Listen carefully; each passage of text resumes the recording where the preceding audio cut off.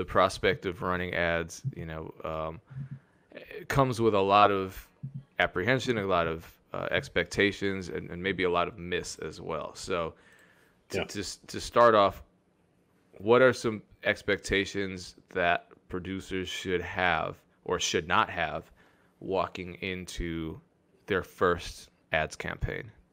It's not instant. It's not, well, it's instant and you'll see movement and growth. So you're going to be like, oh, okay, like something's moving. Even if you do ads completely wrong and target just like everybody in the world and just have nothing down and your content sucks, like you're still going to get movement just because it's being put in front of so many people. But nothing's instant in the fact of collecting data, of building a nice customer base. If you have none, obviously, if you have something to work with, like past traffic, past pixel traffic, thousands of emails, then we're talking a little different. But my thought process is most people are just starting from scratch or starting with a smaller base. And honestly, I feel like that's it's funner to do.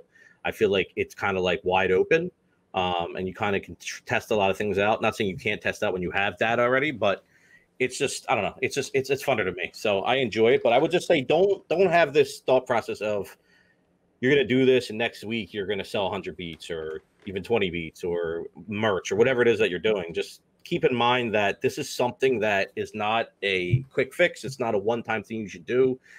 In my opinion, every single person in here, including myself, which I do, I just don't do it for Mike Trampe. I do it for my sports card brand and some other stuff I do just for fun hobbies. I'm always advertising, whether it's $1 or $2 a day, and I budget myself at $100 a month, and that's where I want to stay at. That's what I work with. So I think it's something you should continuously be doing. You should always be racking up data. You should always be sending people to your pro page, hopefully. If not somewhere else, you can collect that data and remarket to.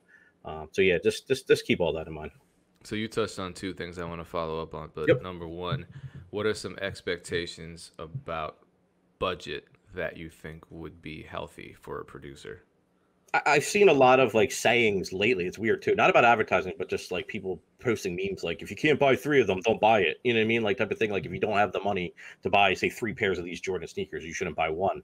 I guess you could kind of take that into consideration of like, if you aren't going to eat for a day or two because of this, unless you're like intermittent fasting or something, you know, I probably wouldn't be spending money on it. I'm taking into consideration and thinking that most people will at least have even like $50 a month minimum to spend upwards. But if you do have a larger budget, though, that doesn't necessarily mean go into this like, oh, I'm going no holds bar, I'll spend more money, that means I'll get quicker results. That's not necessarily true either. So I would have some type of small starting budget, whether you have a budget or don't.